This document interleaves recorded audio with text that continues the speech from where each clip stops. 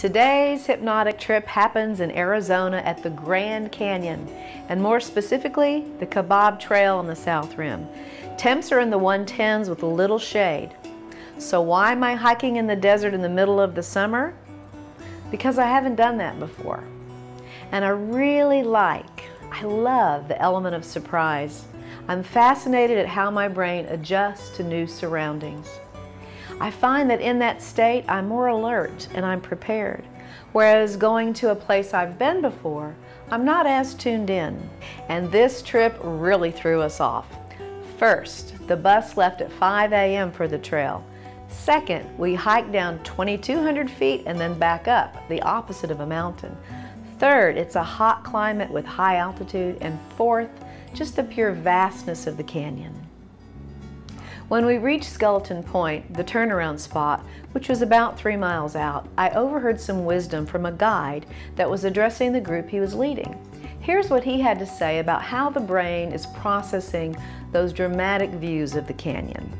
Hello everybody, I'm Michael Wichman, and I've been hiking out here for almost 20 years, and even after all that time, there's no place in our brains to put new experiences like Grand Canyon, or even repetitive experiences, because this place is so vast and hard to get our head around. Neurologically, our brain tries to compartmentalize new information and new experiences, but this place is so hard to get a handle on that our brain is literally rewiring itself, trying to make a new box to put it in, and it can't do it. And so that's one reason why time slows down here, and it becomes like the land that time forgot. Your brain is capable of learning something new, and when you're in a new experience, it's the best time to do so.